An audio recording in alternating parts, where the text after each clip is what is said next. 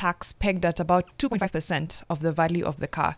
And we told people you have a window of time to give your thoughts on this finance bill.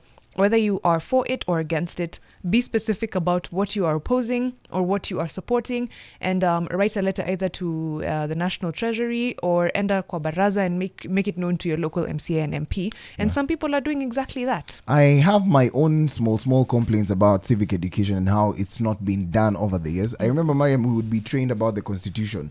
Actually have some small groups come to our schools and tell us this is how you vote, this is how you apply for your ID, this is how, they looked simple, but now when it comes to like petitioning and actually having such an exchange and getting to understand what our rights are, then it becomes such a huge problem. Right now we're looking at a situation whereby, in as much as we'd like to interrogate the proposed bill, most people do not know, first of all, where to get a clear copy of the proposed financial bill.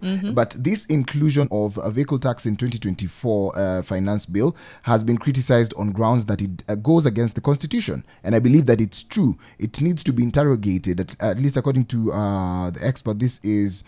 what's his name? Ernest Morio of Ernest and Associates said that the imposition and the administration of such a tax is the preserve of devolved government. So they should also not only go through the National Assembly, should also go through the Senate. That's right. He said the proposed motor vehicle tax is a property rate that touches on county governments, and only counties can impose the tax, not the national government. He told this to the budget committee that is chaired by Molo MP Kimani Kuria.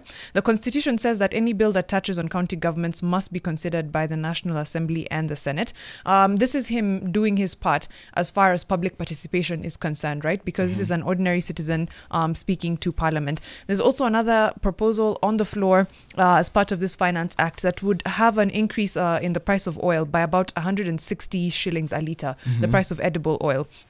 The move is due to a proposal of 25% excise duty on raw and refined vegetable oils contained in, again, this new finance bill.